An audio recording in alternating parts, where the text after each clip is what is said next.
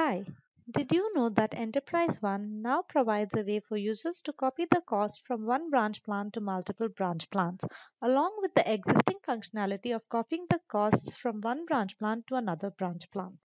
To copy the cost from one branch plan to multiple branch plans, you must set up the branch plan selection for copy cost values program.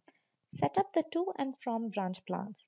You can add, delete, and edit records using the branch plan selection for copy cost values program.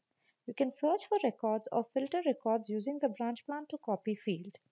Enter the value in the branch plan to update processing option in the R30890 and R30890 programs. Let's take an example. Go to the P30890 program. You can specify the branch plan to copy. We will specify it as M30. You can specify multiple branch plans to update. Here we are updating the M20, M40 and M10 branch plans. You can delete, add and search for records. Use the Work with Cost Components program to view the simulated cost value for M30. You can see that when you enter the item number and branch plant value, the simulated cost field is empty for the branch plants M20, M40 and M10. Use the Copy Cost Values program to copy the costs from M30 to M20, M10 and M40 by leaving the field in the branch plan to update processing option blank.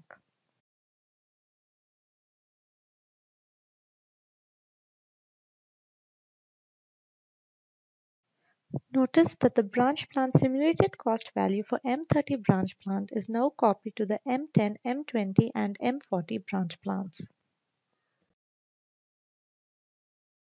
It increases the efficiency and reduces the time which would otherwise be taken to copy the branch plant value from one branch plant repetitively to multiple branch plants.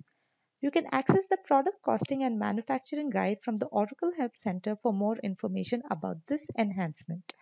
For more information, visit us online at learnjde.com.